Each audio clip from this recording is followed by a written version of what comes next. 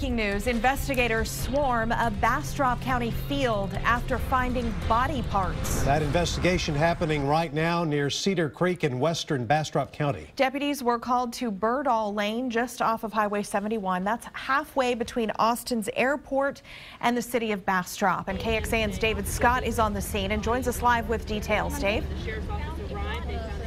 We are about 100 yards east of the Berdoll Pecan and Gift Shop, a popular landmark out this way. About 1 o'clock this afternoon, up this lane, a property owner discovered a body on his land. Bastrop County Sheriff deputies and the Texas Rangers have been processing the scene ever since. They are not saying if it's a man or a woman. They do believe that body has been there a while, days, maybe several days. And that is about all they're saying at the moment. They will not know if this is, for example, a homicide or a suicide or whatever other the possibility it could be until they've conducted an autopsy. They're still working the scene right now. The body's about to be taken away. And for now, in Cedar Creek, that's all we know. David Scott, KXAN News.